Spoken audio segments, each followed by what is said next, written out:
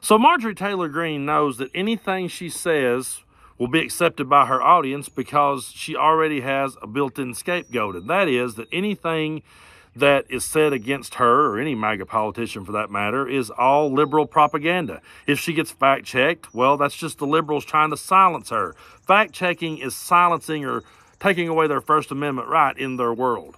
And so she knows she can say anything she wants to, and if she frames it in the context that they're coming after your way of life, then her voters will eat it up. And that's exactly what happened on this next clip. I want you to take a look at what she claims is going on in Ukraine, and then we're going to come back and debunk this idiot real quick.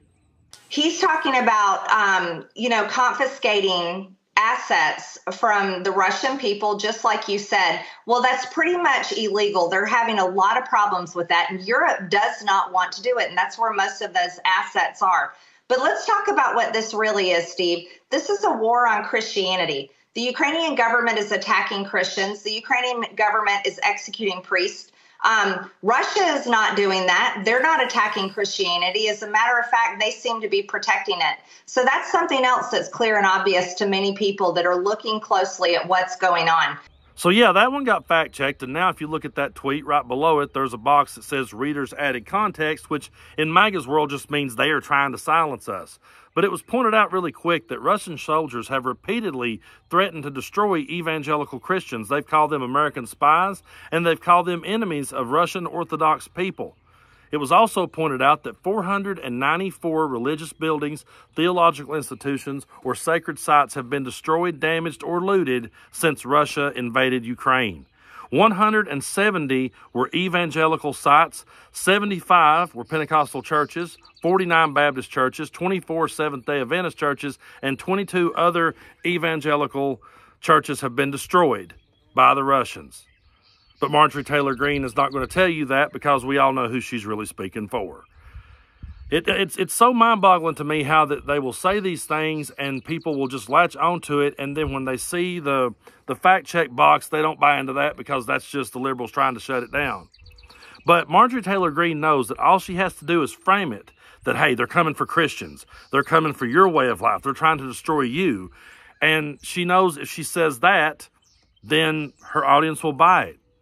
It boggles the rest of our minds because we're reasonable people, but that's reality. That's the alternate reality that they live in. And there's another clip I want to show you here because it's very interesting to me. You know, Marjorie Taylor Greene for so long has went back and forth on January 6th. 1 minute she will talk about how that it was just a peaceful protest, that nothing happened that day.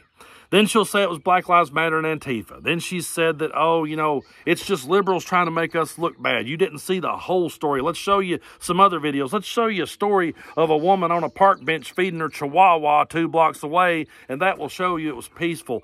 She just always goes back and forth. But you got to remember, she did ask for a pardon, and now in this clip she's saying that, yeah, she wishes they would have just got it done on January 6th. Take a look at this. If I had it my way, we would have impeached him a long time ago. Actually, if I had it my way, we would have been successful in our objection on January 6th, and he wouldn't even be president.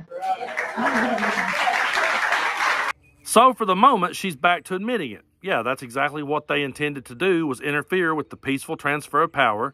They intended to overturn an election they lost, and they intended to overthrow the government, and she wished it would have happened. That's what she's saying today, but I promise you in just a couple of days, I'll be making another video where she's blaming it on somebody else. I don't know how, I truly don't know how, that MAGA believers jumps through the hoops they have to in order to perform the mental gymnastics they perform every day. Because I couldn't do it. Because I'll be honest with you, anytime I sit down in a chair to make one of these videos, you'll hear me say a lot of times, I'll always circle back to and I'll say, now I know someone's going to say this, or hey, I know they're already saying this, and I do that. Because before I even speak, I've thought of every possible rebuttal that could come at me. And sometimes I still get blindsided with some really good doses of MAGA stupidity. But I pretty much know what the argument's going to be coming back at me. So if Marjorie Taylor Greene told me, we're going to go up there and fight like hell and we're going to overturn this, and then we did, I'd be standing beside her going, yeah, see, we did it. And if she said, no, that was Black Lives Matter and Antifa, I'd be going, well, hold on, I thought that was us. There's no way I would ever be able to go along with her bullshit. But people goes along with her bullshit. And what's even funnier is she comes right out loud and admits that the GOP Congress has been a total failure. Take a look at this. We should be prepared to hold on and do what is right, to do what our voters sent us to do. But that has not happened this Congress. As a matter of fact, our Republican House majority has failed completely. Well, for once we agree, the Republican Congress has been a total failure, and they've been a total failure because of the likes of Marjorie Taylor Greene and all the shit stirring that she's done and all the chaos that she started within her party. That's why they've not been able to get anything done. They don't want to work with the other side at all, and they've made it perfectly clear that anyone who does is a traitor to their party. How will we ever accomplish anything if we have a mentality of we have to completely destroy the other side at all times? We can't even agree with them if it's something good.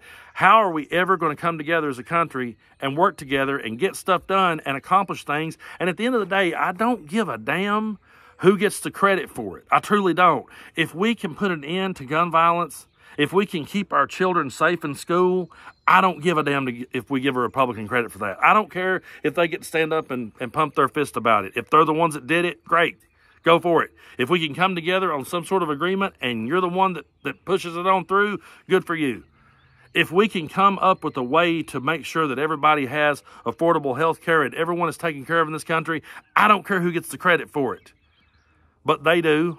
And they will sit and tell you what a crisis is down at the border and then turn around and tell you we're not going to fix it yet. No, let the crisis keep happening. Let everything we're saying keep happening. Let all the Hannibal Lecters come over here. Let all the drugs and all the violence come over here.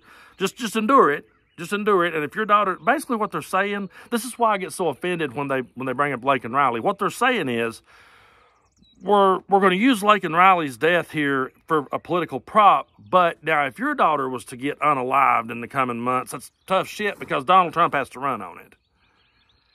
That's what is so disgusting and so despicable about their party. And I honestly, I always start off with MAGA Republicans, and I really even feel guilty saying that because this isn't the Republican Party of my grandfathers at all. And to anyone in my family who is still voting for Republicans because Papa did it, you're brainwashed. And I don't care if you talk to me at Thanksgiving, okay? I don't give a flying fuck one way or the other. I'm going to stand here and tell the truth, and this is the hill I chose to die on, so I'll be right here.